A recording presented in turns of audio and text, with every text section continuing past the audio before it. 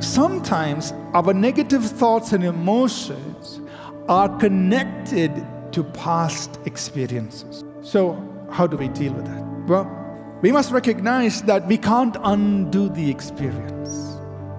It has happened. We can't go back in time and change it.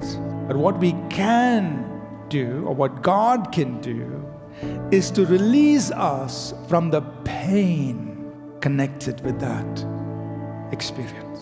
We don't have to be captive to our negative experience. The experience happened. We're not denying it. But God can release you and me from the thoughts and the emotions connected to it, to the point where we can celebrate life, to the point where we can do good to the very people who have harmed us, like Joseph did. That's healing.